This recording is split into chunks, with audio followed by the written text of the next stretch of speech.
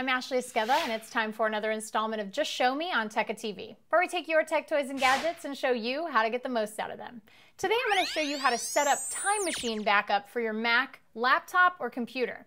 Now, Time Machine backup is a pretty important feature because, well, you want to make sure that all of your pictures, data, documents are backed up to a separate hard drive, just in case.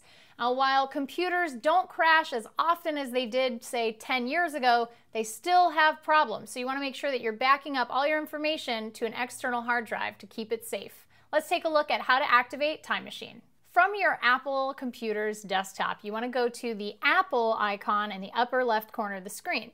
From there, we want to go to System Preferences. Once our System Preferences window loads up, we want to choose Time Machine.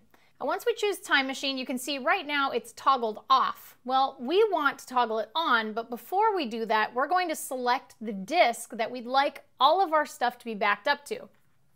Now, I have a portable external hard drive with me right now that I'm going to plug in, but you can use any external hard drive, whether it's at your home or if you have a second hard drive in your Mac's tower. If you have a desktop computer, you can use that too. Just make sure that it's not the hard drive you currently have all of your information stored on. Once we've plugged in our external hard drive, we want to choose Select Disk. I'm going to choose Free Agent D, the hard drive that I plugged in. Once you do that, you're going to click Use Backup Disk. Now at this point, if there is anything already on this disk, it's going to tell you that, are you sure you want to erase the information on this hard drive? I recommend having a separate external hard drive for your Time Machine backups. So we're going to click on Erase, and you can see here it's working. It says it's partitioning everything, getting it ready to back up on Time Machine. Once the formatting is complete, you'll see Next Backup, and there'll be a countdown. So it'll tell you, hey, I'm going to be backing up your computer in this many seconds. So right now we have 100 seconds left.